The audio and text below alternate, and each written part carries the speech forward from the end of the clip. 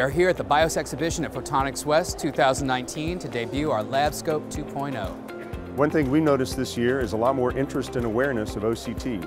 We're really excited to be carrying this product because we're seeing a huge increase in interest for the OCT systems overall here at BIOS. Optical coherence tomography is now offering a new source of data for researchers and scientists, especially now that the price has dropped so far. The LabScope 2.0 offers 80,000 lines per second, which is a huge jump in speed. That translates to over 100 frames per second, which produces large volumes of B and C scans. We now offer a way to measure calibrated distances directly on your imaging data.